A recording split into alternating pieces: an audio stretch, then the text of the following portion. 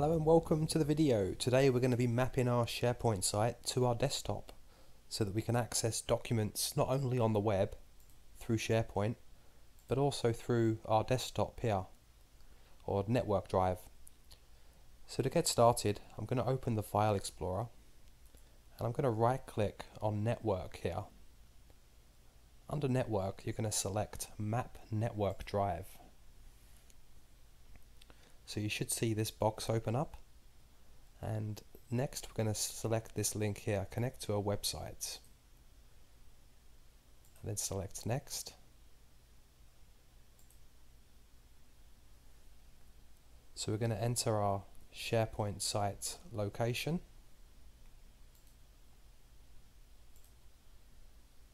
We're going to give it a name,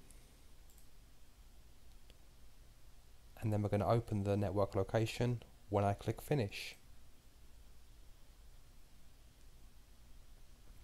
And there we go, it's opened our SharePoint location.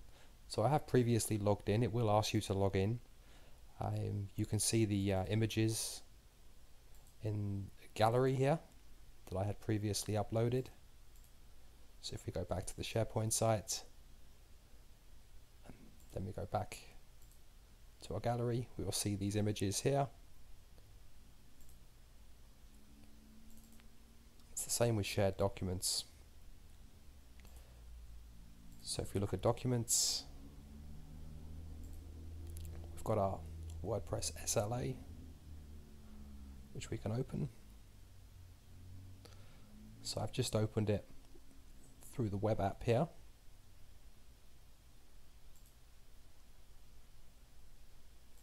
And what I can do, I can delete everything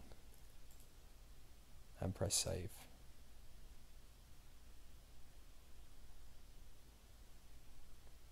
So by default it's going to ask you to save it to your local directory, but what you can do is you can save it to your SharePoint site. Now it's asking me to log in here.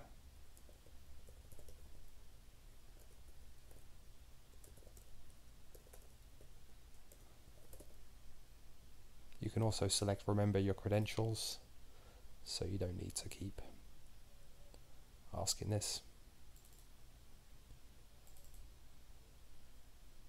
So we're going to save it back to our documents, and it's going to ask us to replace the existing file. We'll replace it. And there we go, we've just edited a document and we've made a change to it.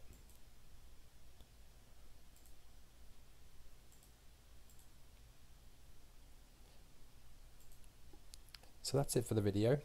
Thanks for watching. Bye for now.